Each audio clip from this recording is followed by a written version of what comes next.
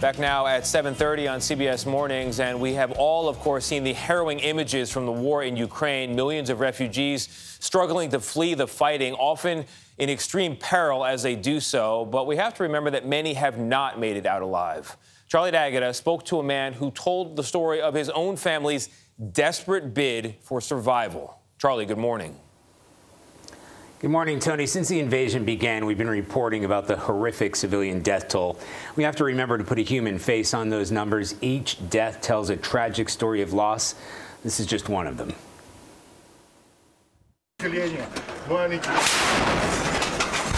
The missile strike that tore through a line of people even as they were trying to flee showed the savagery of this war and a reckless disregard for human life.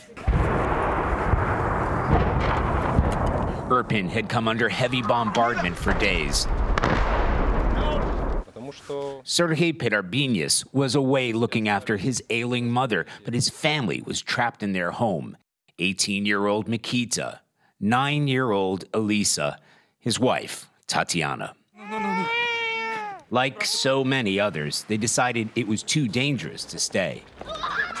I told my wife, I'm sorry I couldn't be there to protect you. But she said, don't worry, we'll get through it.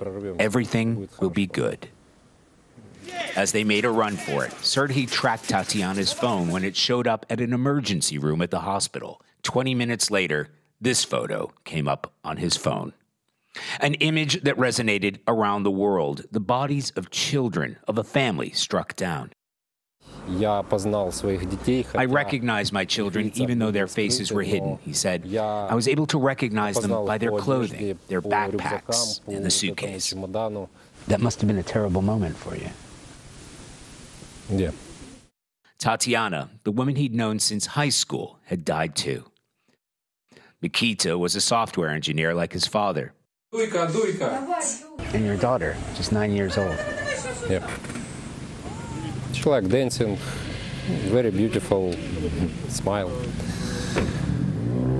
Very nice daughter. Are you more angry or more sad? I'm trying to keep my emotions to myself, he said. I'm angry at Russia, at Putin, and the Russians who keep silent. Lynsey will not keep silent, even showing us their blood-stained suitcases. He wants the world to know what happened here. He says their story is all he has left. Your whole family? Whole family, yes. Your wife, your children, two dogs. Yes. You have nothing left. I'm alone. You could see that he's still in a state of shock. I told him we admire his strength and courage. He said, I know I have to go on living, but now I have nothing to live for. Vlad? Charlie, absolutely horrific. Yes. We all remember that picture. We all remember that picture. It is unbelievably horrific. It was all I could do to keep back the tears. Yes. I'm Charlie, curious, Charlie, Charlie. but before you go, Charlie, I'm curious. Number one, I thank him so much for sharing the story. Seeing his little girl blow out the candle on her birthday cake is something we can all relate to.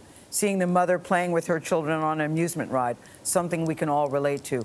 Does he have any idea what he can possibly do next? Where will he go? What will he do? I realize he's still in shock. He can't go back to his home because it's ruined.